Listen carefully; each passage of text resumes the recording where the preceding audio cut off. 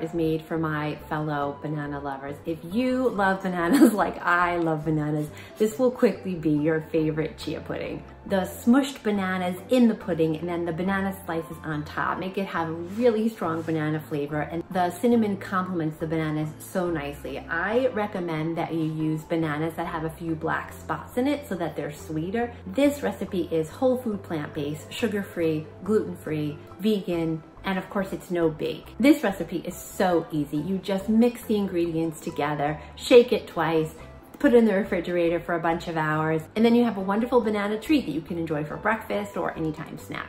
Chia pudding is really smooth and creamy, and it has the consistency like tapioca pudding. I used black chia seeds, but I'd actually recommend you use white chia seeds. It will look better. The black chia seeds give it a little bit of a gray consistency, whereas I think the white chia seeds will allow the yellow banana to be the dominant color. You could substitute the almond milk for oat milk or for coconut milk. Both of those would work well. Probably any plant-based milk would work really nicely. You could put any type of fruit on top that goes well with bananas. Berries go well. I love strawberries on top as well with the bananas. I'd recommend you make a few servings because I think you're gonna want seconds, and I think anybody you know who loves bananas is gonna want some too. Thanks so much for watching. Please subscribe for more easy, healthy recipes, and I will see you on the next one.